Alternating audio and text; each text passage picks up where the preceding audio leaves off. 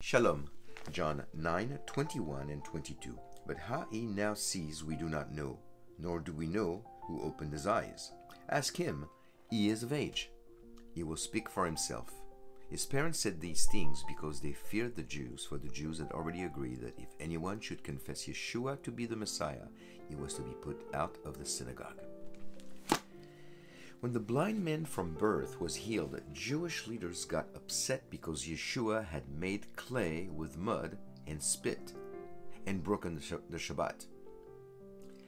They were so obsessed with his breaking of the Mosaic law that they completely ignored the miracle that he was performing and wanted to kick the man out of the Jewish community.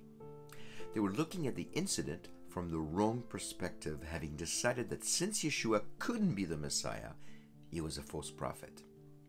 Stubbornness can often force people to ignore the truth, even when someone's testimony validates that truth.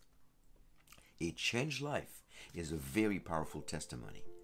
When was the last time you shared your story? Be blessed.